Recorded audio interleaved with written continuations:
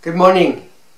Today's Wednesday, 3rd of June, Feria, Memorial of St Charles Lwanga. In the name of the Father, the Son and the Holy Spirit. Amen. Let us pray. O God, who have made the blood of martyrs the seed of Christians, mercifully grant that the field which is your church, watered by the blood shed by St Charles Lwanga and his companions, may be fertile and always yield you an abundant harvest. Through our Lord Jesus Christ, your Son, who lives and reigns with you in the unity of the Holy Spirit, one God, for ever and ever. Amen. And the readings continue from the Gospel of Mark, chapter 12, verses 18 to 27. Some Sadducees, who deny that there is resurrection, came to Jesus, and they put this question to him: Master, we have it from Moses in writing.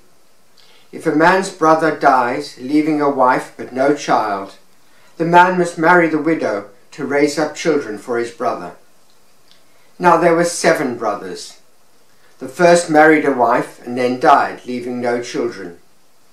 The second married the widow, and he too died, leaving no children. With the third it was the same, and none of the 7 left any children. Last of all, the woman herself died. Now, at the resurrection, when they rise again, whose wife will she be, since she's been married to all 7? Jesus said to them, Is not the reason why you go wrong that you understand neither the Scripture nor the power of God? For when they rise from the dead, men and women do not marry. No, they are like the angels in heaven. Now about the dead rising again, have you never read in the book of Moses, in the passage about the bush, how God spoke to him and said, I am the God of Abraham, the God of Isaac, and the God of Jacob. He is God not of the dead, but of the living. You are very much mistaken. Gospel of the Lord.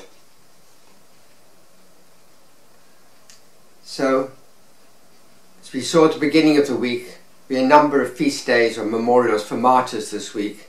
And this time it's St Charles Lwanga, who and together with about 20 other of his companions, Christians, in Uganda in about 1880, were put to death by the king because they dared to criticize his behavior, which was simply immoral and outrageous.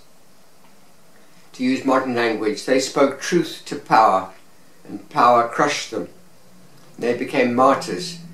But the truth they were speaking was the truth of Christ, and they're forever remembered both in Uganda and across Africa as the first martyrs who gave their blood, planting the seed of Christ, the church in Africa.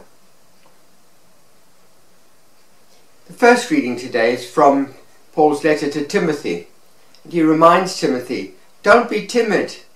Trust the Spirit has come to you. Speak out with courage and power.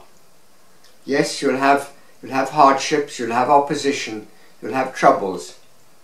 But, as he puts it, Jesus has conquered death, and your mishaps and your troubles are minor details on the way. Because you know and I know in our faith that God is with us, and through Jesus we have the power of eternal life.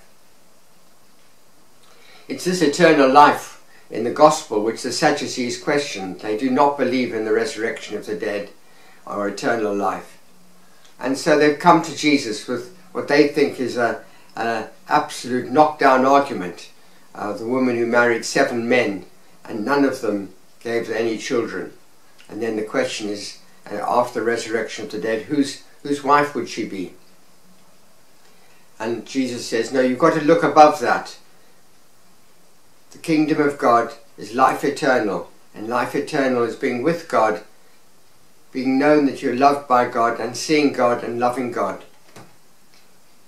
And at the end, he's absolutely classically argumentative in a good way, saying, when God spoke to Moses, he said, I am the God of Abraham, Isaac and Jacob.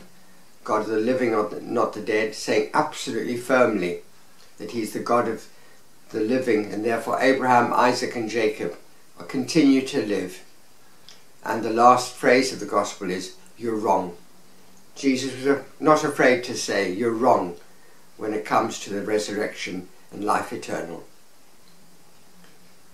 We rejoice with the Spirit given to us at Pentecost, and with our certain knowledge through this gift of the Spirit that Jesus has risen again and has shared that eternal life with us. We turn now to our bidding prayers. The response to the bidding prayers is, you redeemed us by your precious blood. You redeemed us by your precious blood. Through the martyrs who were slain for God's word, let us give glory to our Saviour, the faithful and true witness. You redeemed us by your precious blood. Through the martyrs you bore witness to your love. Set us free to live for you. You redeemed us by your precious blood.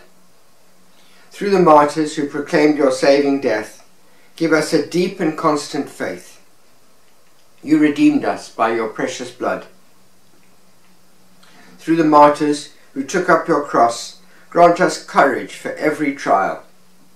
You redeemed us by your precious blood.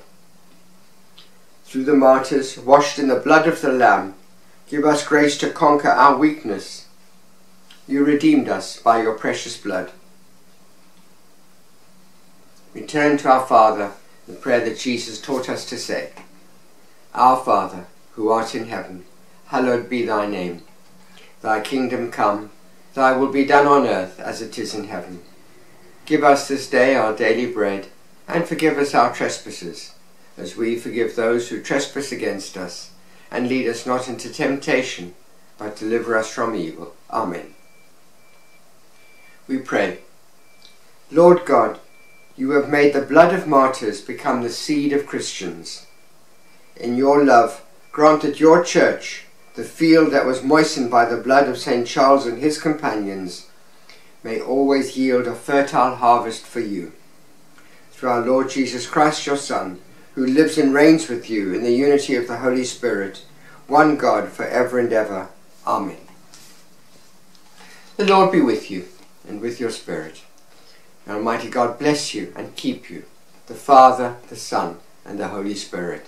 Amen. Go in peace. Have a good day.